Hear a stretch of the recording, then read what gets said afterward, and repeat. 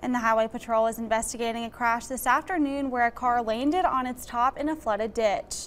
It happened shortly after 4 o'clock on US 264 east of Greenville, right before the Beaufort County line. Troopers say the woman was headed east on the wet road when her vehicle ran off the road, hit a ditch, and overturned into standing water. A passerby waded into the water-filled ditch and helped her out of the car. Troopers say the woman was not seriously injured and no charges have been filed yet in this crash.